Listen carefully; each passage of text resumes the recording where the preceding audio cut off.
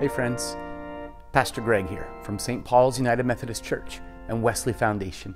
I'm here today in our sanctuary, standing in front of our Ascension window, a beautiful work of stained glass which depicts that story that we looked at in our worship last weekend. A story in which Jesus suddenly wasn't there anymore. And the disciples, those who followed Jesus, those who had known him and come to love him, were suddenly left with their questions, their uncertainties, their unknowing. But they were not left alone.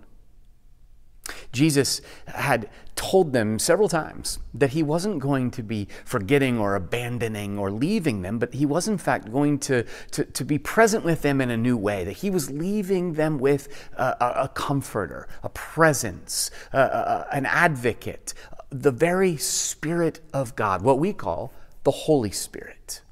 This coming weekend in our worship services, we're going to be celebrating the Holy Spirit, as we will have come to the 50th day in the season of Easter. The 50th day, Pentecost, a day when we remember the Holy Spirit's presence with us in a new way. And we're going to consider the various symbols of the Spirit: the wind, the flame, and the dove. One of the things these symbols remind us of is that the Spirit is moving.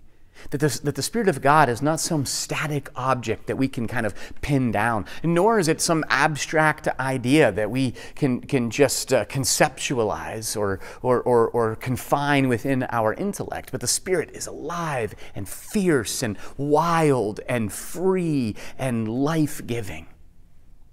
We would love for you to join us this weekend as we remind one another of this great truth and comfort, that we are not abandoned or forgotten or left alone, that the very Spirit of the living God, the breath of God, is with us right where we are, moving us, comforting us, inspiring us, literally filling us with Spirit in.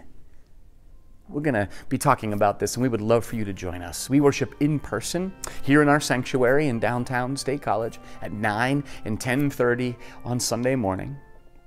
We also worship together online via our live stream, which is on our YouTube channel at 10:30 on Sunday morning. It's also archived, so you can join at any time after that and still be a part of our worshiping community.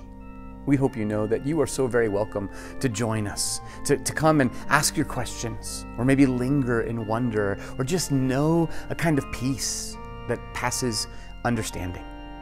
However you join us, we hope that we'll be able to see you soon. Take care, and God bless.